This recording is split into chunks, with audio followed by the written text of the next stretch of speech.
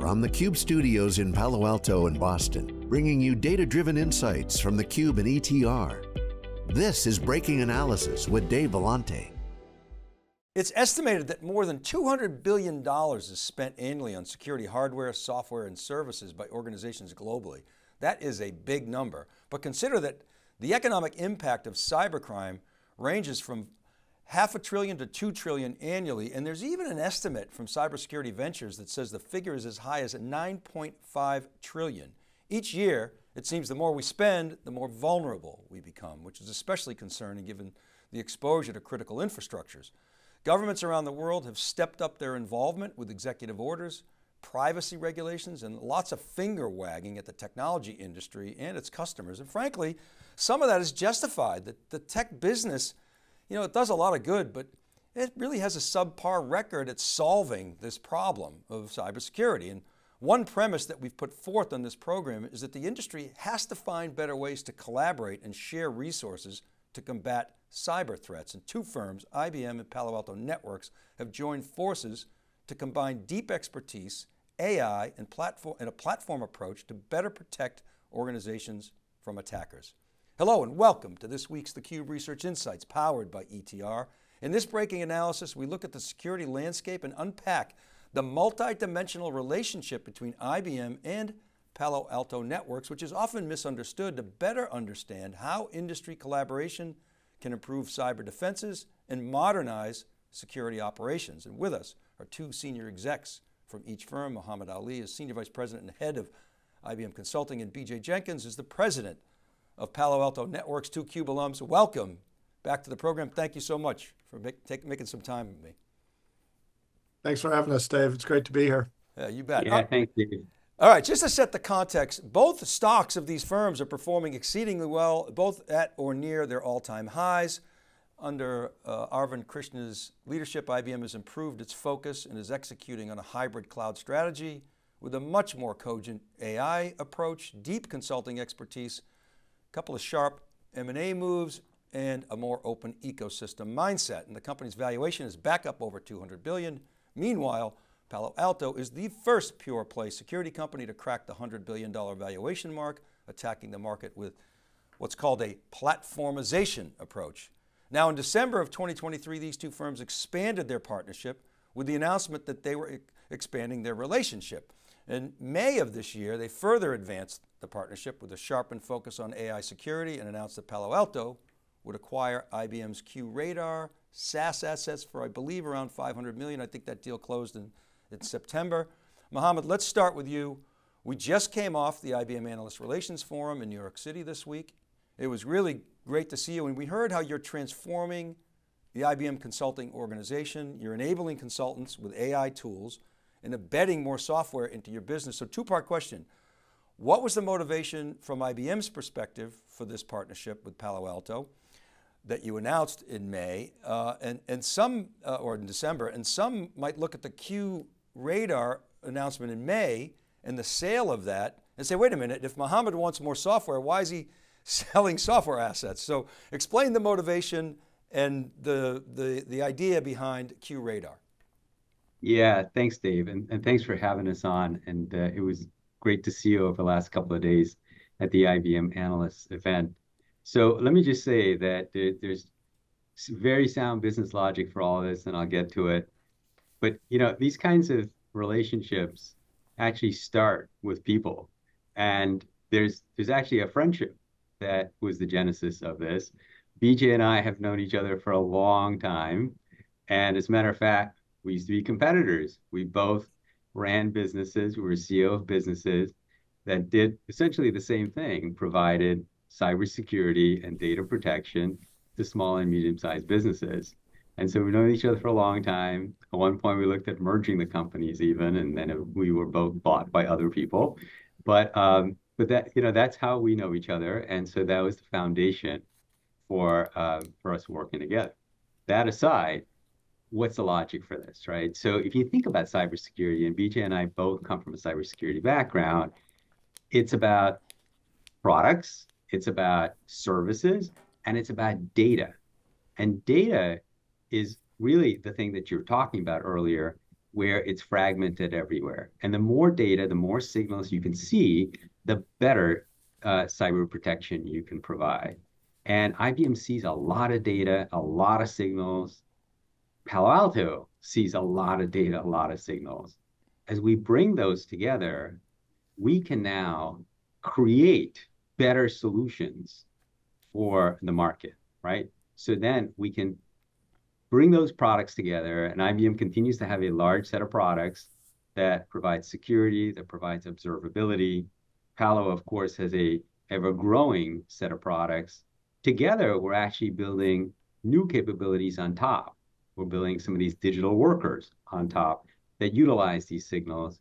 And then, of course, we wrap it with a service that we deliver to the client. So, coming together was really all about delivering better security that is, nobody can do today, and only together we could bring to market.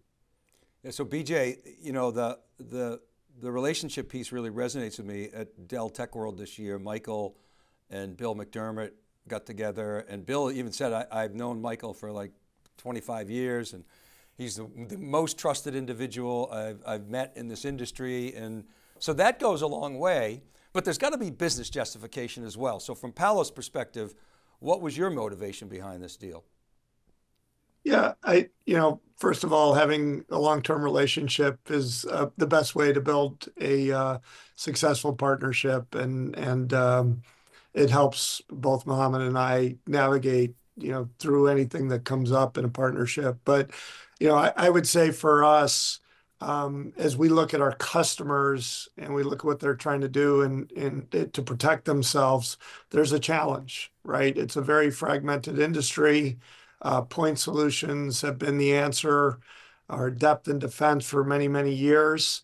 And it just hasn't worked. We see more breaches in the news. We see more customers suffering.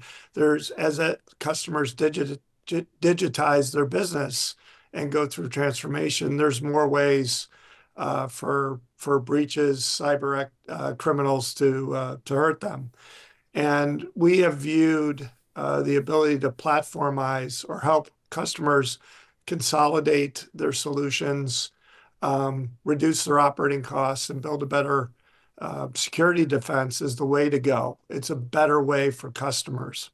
Now, to help them transform, that's always the hard part. And we feel we build the best of breed products and the best of breed platforms, but you need a trusted partner who talks to CIOs, CISOs, CEOs, and can help them understand how to navigate that transformation. And this is where I think the beauty of Palo Alto plus IBM comes together when we look at the vast array of resources that Mohamad has, the way he's been leading them with leveraging AI, bringing that technology to the forefront. And then you marry it with our platforms.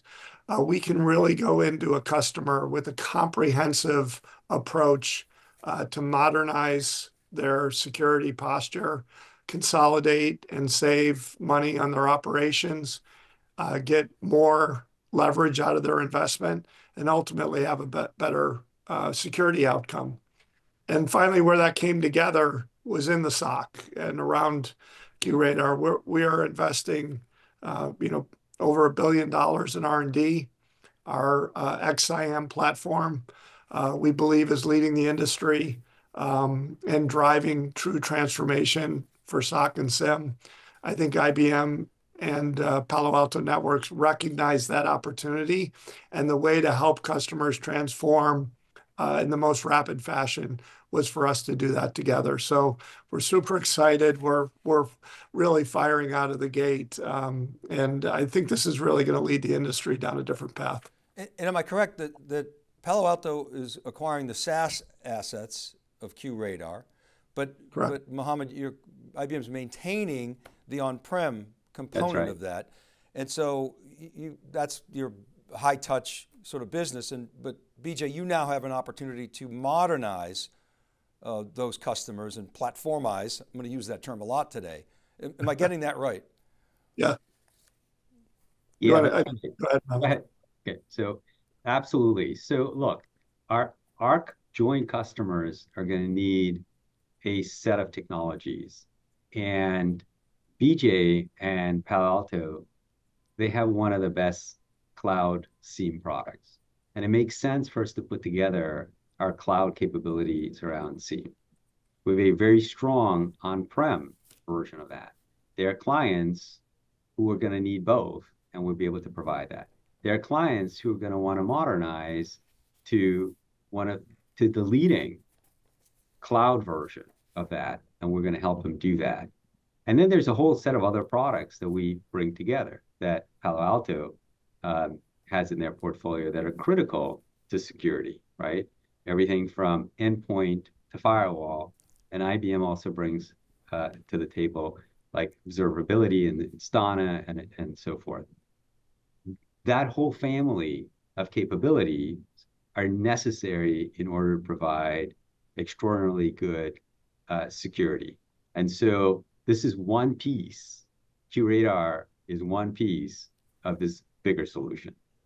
And if you think about the SIEM, a lot of CISOs tell me that they'd love to get rid of their SIEM, but they can't because of the compliance reasons. And I often say, well, can't you turn that into a valuable asset instead of an anchor around your neck? And so, our premise today is the industry needs more collaboration like this to create better security outcomes. So my question is, do you have enough data, and have you had enough time that you can say you're positively affecting outcomes through modernization or consolidation? What have you learned so far?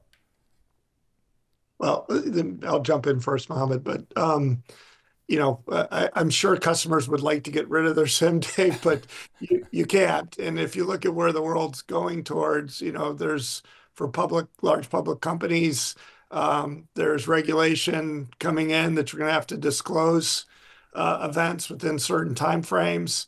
If you look at attackers now and how fast they can attack, they used to linger and take days, weeks, months to exfiltrate data. They now do that in hours. And, as we look forward, that's going to become minutes. And so your SIEM really needs to drive a security outcome for you. You need to be able to detect attacks, not in days, not in hours, but it needs to be minutes. And your ability to identify, isolate, and start remediating that needs to be in a similar amount of time. Not only for regulation and what but really to protect your business and protect your assets. And this is where there was not enough innovation in this space to meet the moment, to meet where technology was going.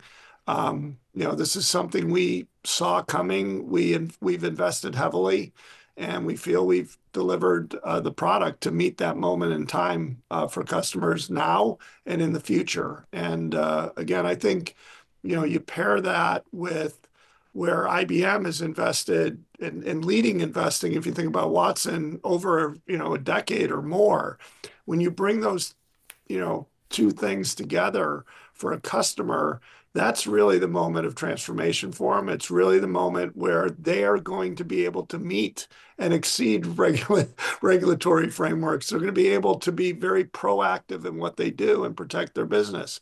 We haven't been able to do that in security before. I think really now's the time we're going to be able to help customers do that.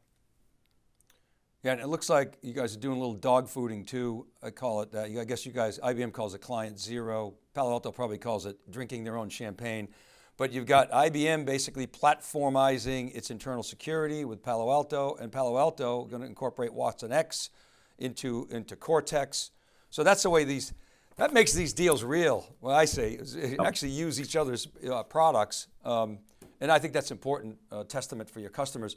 Mohammed, I'd like you to speak to sort of driving AI through the life cycle. We're showing a graphic here that involves, you got digital workers on here that you talked about before, threat intelligence, detection, you're doing some scoring, you got your observability assets, you're bringing that all to the table, but explain your philosophy here in that life cycle approach, please. Yeah. So, BJ touched on it, right? When he said Watson X. So Watson X is an AI platform. It's a great AI platform, but what we do with it is what matters. And no AI platform works without data. And so this collaboration between us and Palo Alto gives us access to a tremendous amount of data, signals coming from the Palo Alto platform, signals coming from elsewhere. And we're able to use those signals to actually build a set of digital workers that you just saw on top that we can deploy in the SOC next to the human SOC engineers who then rely on the SIM that BJ was just talking about to aggregate all this data and compare it to patterns that we've seen elsewhere. And so the way we instantiate that is in these digital workers. And I'm not going to go through the entire life cycle of the threat, but I think people know lots of signals come in, they have to be triaged. Some of them are, a bunch of them are automatically eliminated. A bunch of them go to somebody to look at. They look at it, then they say, hey, listen, this really needs to be investigated. And just to give you a sense, with these digital workers now, we're able to reduce the investigation time by 81%. That's really, really essential because more and more signals are coming in, right? Because the bad guys are doing more and more every day. So we have to be faster and faster. So what we're doing is we're combining these great products, these great technologies from Palo, from IBM, with AI to be able to respond faster because we have to. And that's because that 81% reduction, Mohamad, is because you're reducing false positives, or you're identifying through your scoring just higher priority activities. Is that right? Yeah. So we're using AI throughout the life cycle.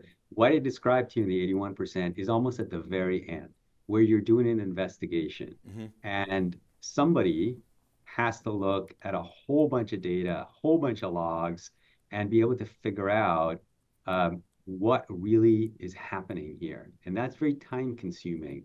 And if you think about it, all the data they're looking at, all the logs, that's perfect for Gen AI, right? You could use Gen AI, digital workers, to extract insights very quickly. And so if somebody is going to take 10 minutes to review something, now they can do that in less than 2 minutes, right? Or 2 minutes. And so because they have these digital workers helping them do that, it's actually the perfect use of Gen AI. All right, BJ, let me set up the platformization discussion. I want to share some data from ETR, our survey partner. It's a survey of nearly 1,800 IT decision makers, 1775, from this month. This is a very recent data. And we cut the data on information security, that sector, and this is an XY graphic. It shows net score on the vertical axis. That's a measure of spending velocity, and then market penetration, or what we call overlap, in those 1775 accounts. Remember, again, this is account penetration, not dollar amounts. That's why Microsoft's off the chart, because they have over 1,000 accounts in this survey, and over 1,000 accounts are using some sort of Microsoft tool. Microsoft's ubiquitous. But the point of this chart is, it's a really crowded market. And number two, it's got some shiny new toys. You can see that on the vertical axis, like Wiz. Zscaler's not new, but they're elevated. Rubrik is now a security company with a $7 billion market cap. BJ, you used to run the backup division at EMC. Who knew? You should have just called it security. and we've highlighted in the red line there Palo Alto, which is both elevated on the vertical axis, and it's very prominent on the horizontal as well. So the market's really challenging in that, with the exception of maybe Microsoft, no company has more than single-digit revenue market share. And we're talking about a very large market opportunity here. I mean, if you throw in services and internal staffing, it's a couple $100 billion. The software market's probably, close to 80 billion. So BJ, you use the term platformization. Nikesh, your CEO, loves that term. I love it. Here's a graphic that you guys shared with us that helps visualize the concept. And I think the point is that you have a lot of products in various sectors. They're best of breed, as you show here. But please address a couple of things. First, what do you mean by platformization? And second, can you be both a suite, a platform, and best of breed? That's very challenging to pull off in such a dynamic industry. Yeah, it's both charts obviously give insight. I think the other thing we talk about, Dave, is the industry has over 3,000 funded companies. The industry has been dependent upon point solutions. Customers have bought point solutions to solve specific problems. Um, and we've forced it upon the customer to try and integrate those solutions and drive an outcome. And as I said, previously, it's not working. We see breaches. We see more and more of them. We see bigger customer impact of those breaches, and it just tells you that approach isn't working. Now, there have been companies in the past that have tried to build platforms, and I think the problem there is they lost the focus on innovation. They lost the focus on bringing customer value to that platform. How does it help the customer as you consolidate or bring those things together? And I think the difference that we start to show you in our approach is the slide you put up there where, you know, we have the good fortune of investing over $1 billion in R&D.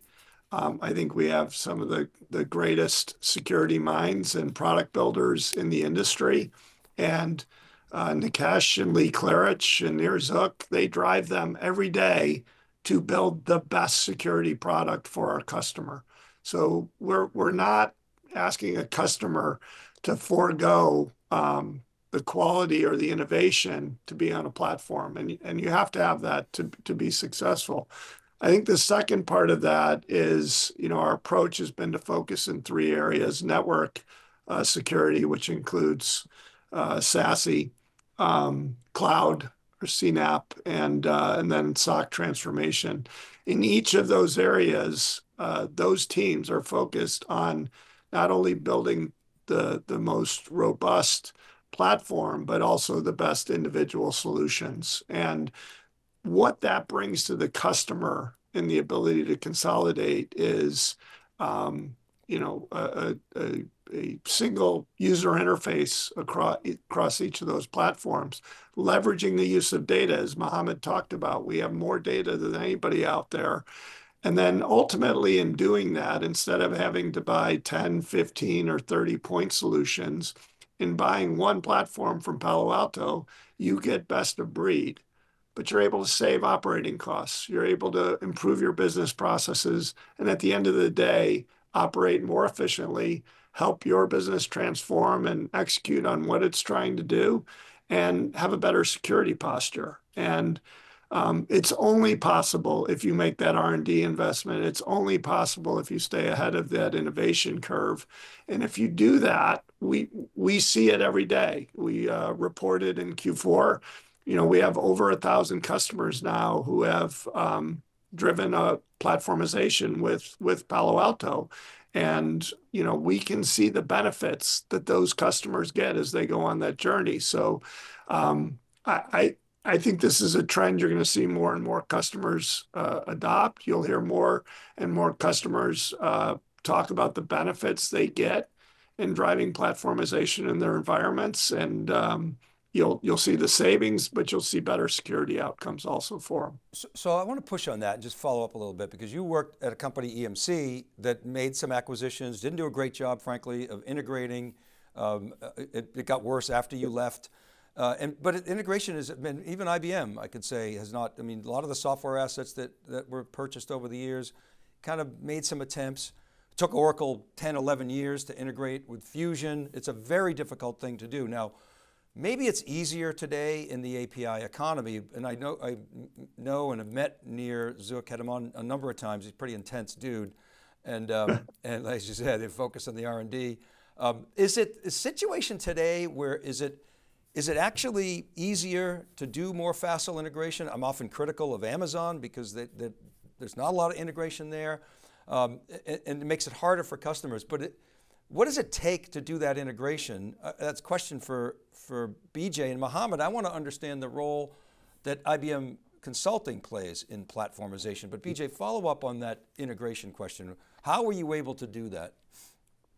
Well, I think first off, as compared to my EMC days, we have a much tighter focus. Everything is around security. I think when you look at the infrastructure category that EMC ultimately was trying to play in, it was much broader and required a much different set of requirements to try and platformize something. I think in security, we have three very highly focused areas. It's just about security for us, and I think that makes it achievable. Second is you have to have the ability to invest dollars, which we do. And what I think Nikesh, Lee, and Nir have done brilliantly is they've married organic with inorganic. We tend to look at emerging categories or very tight adjacencies, and we make decisions whether to build or buy. If we're going to buy, we know up front we're going to integrate that technology into the platform. And Talon and Dig, which are two of our more recent acquisitions, are perfect examples of this. We bought Talon in December, and they didn't make it released as part of our product until the August timeframe, integrated into Prisma Access. And the way we did that is we added engineers to their team. We built a roadmap that it would be integrated. And I think you have to make that commitment up front rather than you see, sometimes they get bolted on or, you let them operate independently. And I think that's just been a fundamental way of how Nikesh and Lee have built the portfolio. And, we can see customers understand that and appreciate that approach to building a platform. You got it. Thank you. So Mohamad, you don't go from not a platform to a platform overnight. It's a journey. So what role does IBM Consulting play in that journey? Yeah, I think a pretty big role. And this is another one of the key reasons for the partnership, not just bringing the best products and capabilities to the market, but also being able to execute on this platformization strategy. So, a couple of weeks ago, I was with the head of IT and security at a very large bank.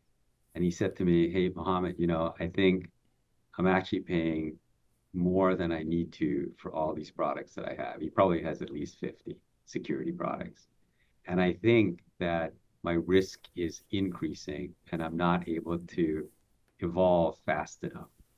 So we actually put a proposal on the table. We'd already done so with BJ and his team that actually showed him how by moving from these 50 plus products to more of a platform strategy, he could actually save money. But that was only a small one part of what he was worried about, because he knows that over the next few years, the bad threat actors are going to be attacking him 1,000 times more because they're using Gen AI to attack him. And if he's got all these tools, there's going to be a vulnerability someplace. And so what he wants to be able to do is to have fewer tools so he can manage them better, the best tools. And then on top of that, he wants to have these digital workers and so forth that we talked about earlier to help utilize those tools to fight back. It's really hard to do that when you have 50 products. But if you have a platform strategy, we can do that for you. So we actually laid out a plan of lowering his costs and improving his security. And that's what you can do with platformization. So that is a perfect setup for my next segment here, which is the bad news, good news segment, which is the bad news is, so far the industry is not consolidated. The good news is it means nothing but upside to those who can do it. So let me share some more data. If you haven't noticed, we love data. This is a survey ETR did ahead of RSA this year. They asked over 300 security pros. By the way, it was a nice even mix of C-level, VPs, and practitioners, and the results were consistent for a change. Oftentimes you see a big dissonance there. Not the case here. The personas were sort of in sync and aligned. We asked over the next 12 months, will you increase or decrease the number of cybersecurity vendors in your stack? And only 9% said decrease, with 51% saying increase and the remainder said stay the same. And we went back and we asked, well, why are you having difficulty consolidating? The customer said they're constantly facing new threats, so they deploy new tools and techniques to stay ahead. And some said, quote, we need to have best of breed. So BJ, square this circle for me. You've got this massive upside for the consolidators like Palo Alto, or is there some other dynamic that we need to understand that's blocking the ability to consolidate? Well, first of all, the slide tells me I have to do a better job getting to these customers. So we'll take that as the challenge. Big TAM, yeah, right. Big TAM for you.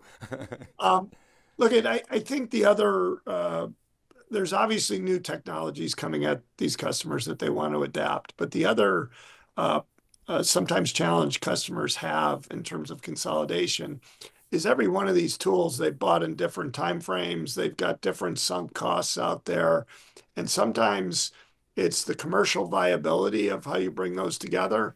The second is there's transition costs to move off of one point solution.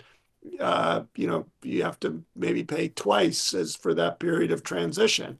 And you're probably working with IBM or someone like that who needs to help you in that transition, and there's a commercial cost there.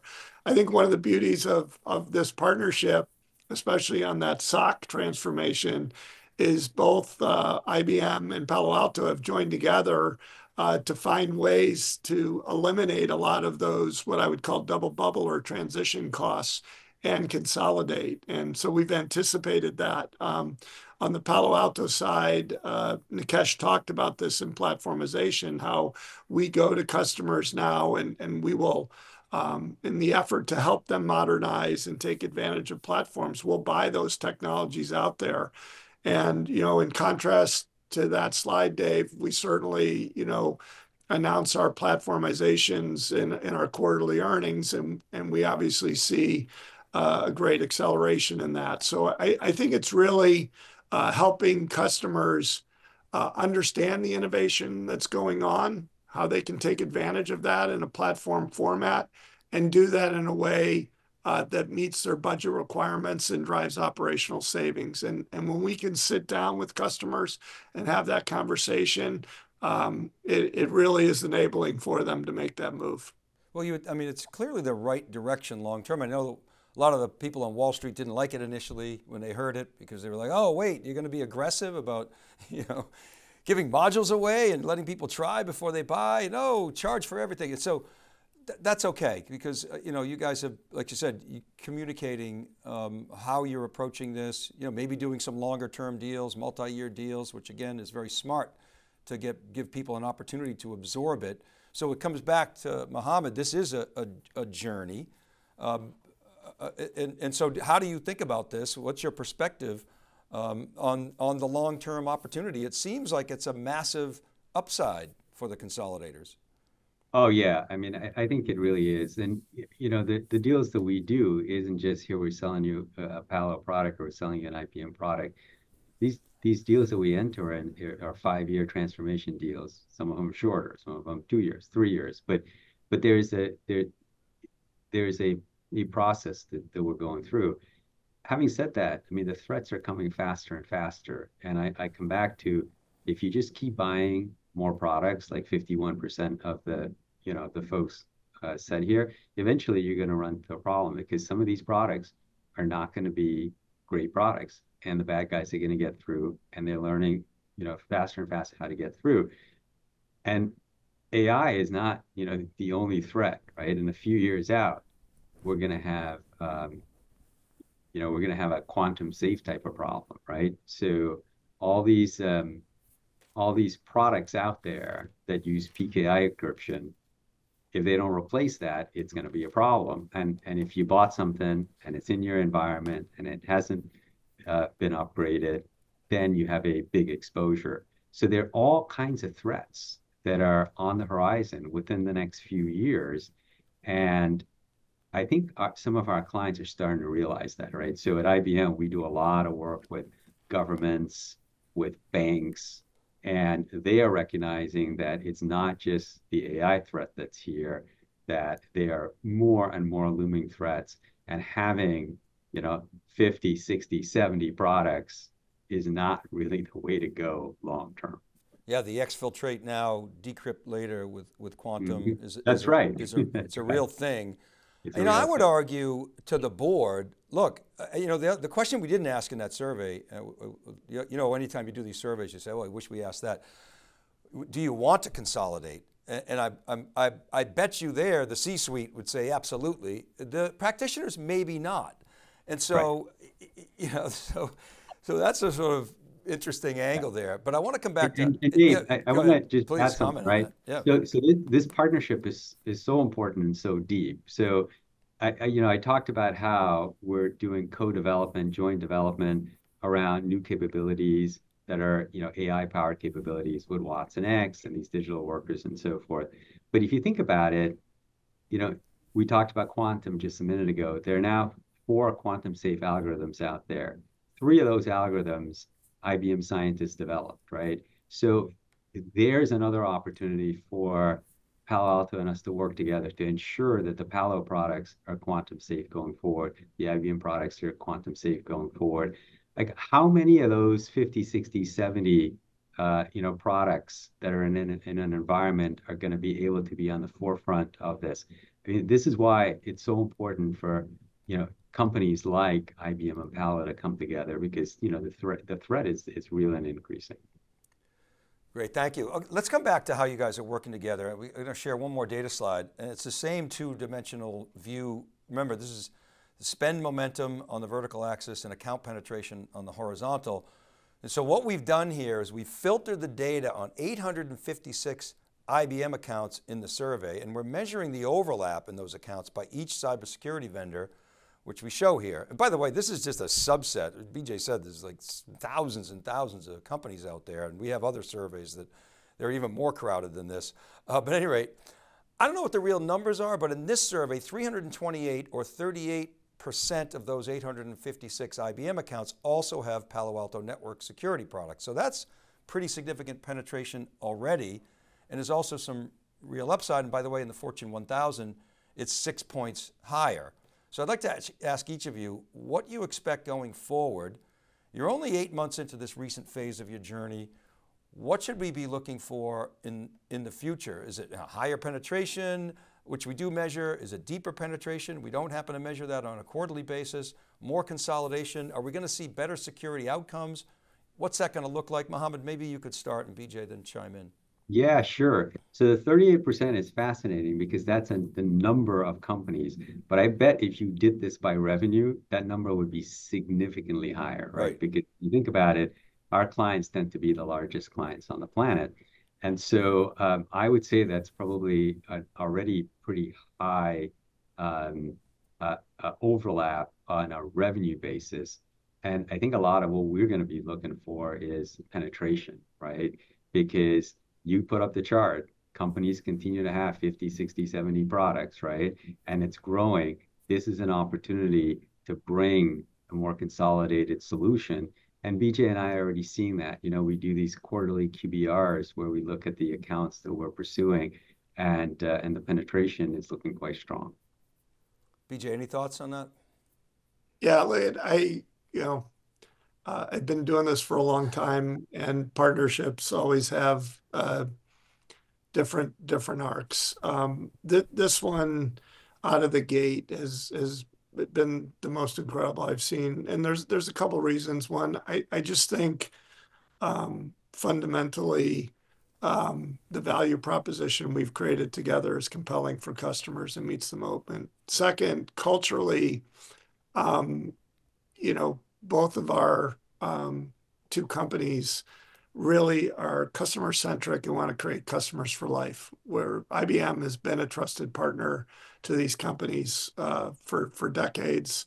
As a security provider, that's what we want to be to these companies. And so there's been a great, I think, cultural alignment there. I think the third part, which Mohamad was just talking about, is given our presence in some of these large accounts and given where IBM is at, I think not only in the SOC transformation with the QRoC business, but as Mohamad said, in the move to cloud or hybrid cloud, zero trust, we have a compelling value proposition together, and that's going to allow deeper penetration, and especially if you think of the largest customers in the world.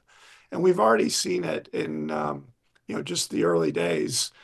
We've not only seen that deeper penetration for both of us, but again, to give IBM a lot of credit, we broke into a major food processor who we had never done business with before.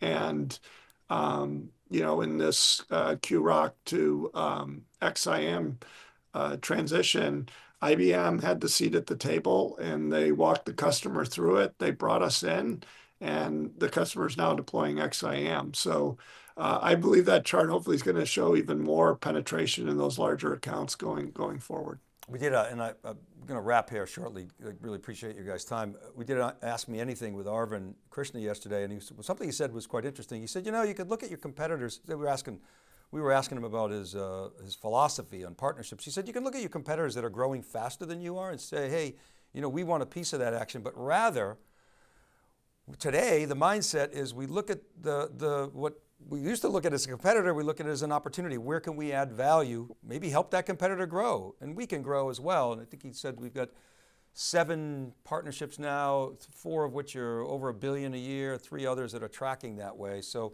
that's a new mindset, I think, for IBM. And the example that you just gave, is a win-win for both companies and also the customer. I just want to end by looking at some things some key issues that we're focused on in the future, and then have each of you summarize your final thoughts.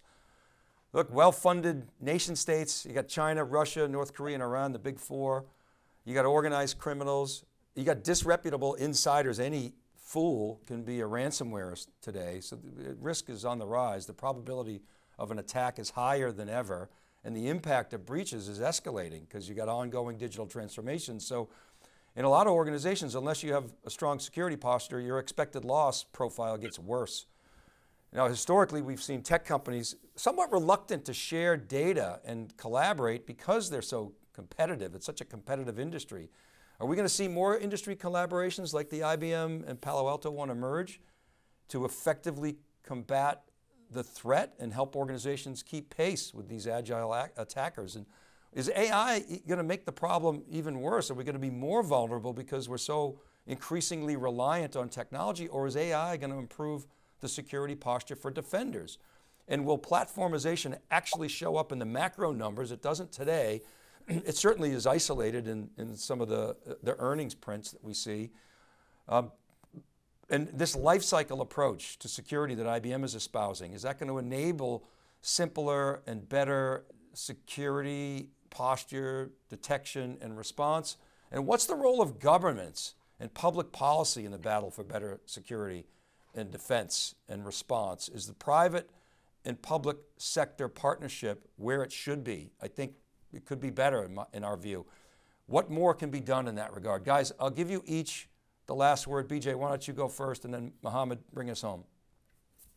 Well, each of those questions could be its show in its own right in my mind, Dave. But look, I would say that the threat the threat vector is going to continue to grow, and AI is going to accelerate that. I do think our use of AI can help meet that moment, but I think this partnership will be a trailblazer and a trendsetter in terms of others looking to replicate and get the same benefits. I think it'll be hard to do, but given the base we started with, given the IP of both companies and how we're coming together, but I would suppose you'll see more of this down the road. I'd also, I say that because I believe Nikesh was the first to use the term platformization, and I believe I've heard 5 to 10 security companies now say they're a platform. So, I believe this one's going to be the most successful. I think it is a trendsetter in terms of how it was structured. And I would say that Mohammed and I both want to come back because we are going to be that $1 billion one that, that Arvind said to you the other day. He's given us the goal. Mohammed and I talk about it all the time. Our goal is to get it there as fast as possible. Thank Yeah. you. Yeah, Mohamad, please give us your final Yeah, thoughts. sure, Dave. I mean, that list that you just went through, I think just confirms that, this is a complicated, difficult, and expanding threat landscape for all of us, right? And these partnerships are actually essential if we're going to fight back and fight back effectively. Having said that, the fact that we get to solve these hard problems and we get paid for it is actually pretty amazing. And the fact that we get to do it with friends like BJ and Nikesh is wonderful, right? Because we're going to be out there, fighting for our clients every day, and you want to do it with friends. So I'll end where I started. It's all anchored on these great relationships. Well, guys, thank you both. I'd love to have you back. I mean, we love these long form discussions so we can go deeper and help our audience, better understand, the details of certain partnerships like this, and hopefully educate and inspire them to action. So really appreciate the collaboration. Great work, congratulations, and excited to have you back and talk more about how you're making progress there. Thank you. Thank you. Thanks, Dave. Really appreciate it. All right, that's it for now. What do you think? Are you able to consolidate your security tooling? Do you think platforms could give you best of breed, or do you feel the need to still deploy the newest innovation, the shiny new tool to try to keep pace? Is there a schism in your organization between how the C-suite thinks about this and the practitioners? Let us know. I want to thank Alex Meyerson and Ken Schiffman on production, and in our podcast, Kristen Martin and Cheryl Knight help get the word out on social media and in our newsletters, and Rob Hof is our EIC over at SiliconANGLE.com. All these episodes are available as podcasts wherever you listen. Just search Breaking Analysis Podcast. Last year we cracked the 1 million download number, so thank you for that. I publish each week on thecuberesearch.com and SiliconANGLE.com. I want to get in touch, email me, david.vellante@SiliconANGLE.com, DM me at dvellante, or comment on our LinkedIn posts. Check out etr.ai. They get the best survey data in the business. This is Dave Vellante for BJ Jenkins and Mohamad Ali for theCUBE Research Insights, powered by ETR. Thanks for watching, everybody, and we'll see you next time on Breaking Analysis.